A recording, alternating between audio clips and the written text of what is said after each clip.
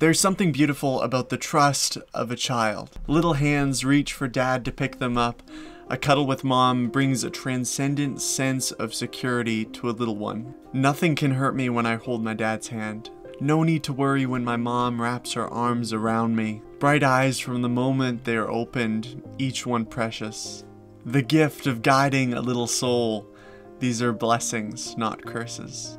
Now imagine this tiny, beautiful, living, awe-provoking image bearer of God being sacrificed on the altar of convenience. This is not a nightmare you can simply wake up from. This is our reality.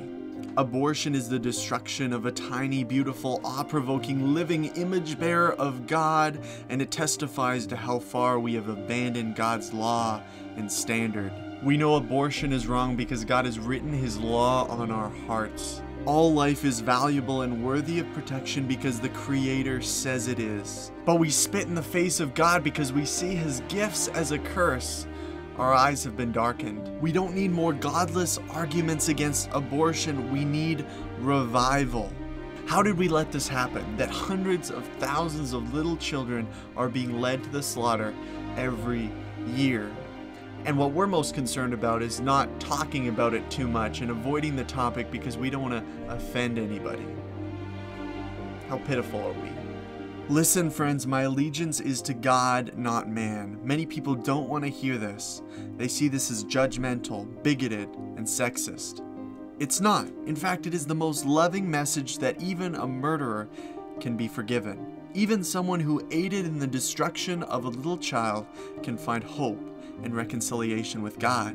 That's only possible with Jesus. Jesus, fully God and fully man, came to this earth to live a sinless life, a life that we could not live, to die on the cross, a death we deserve to die for our sins against God.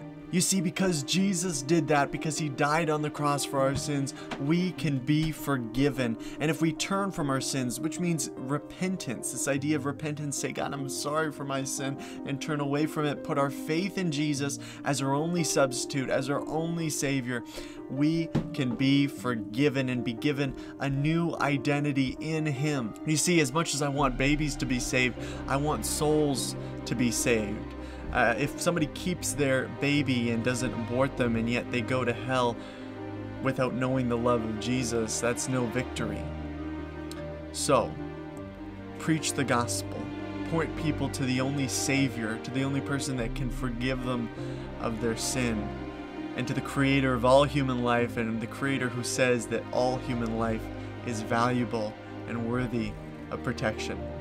Fight for these little children. They need you.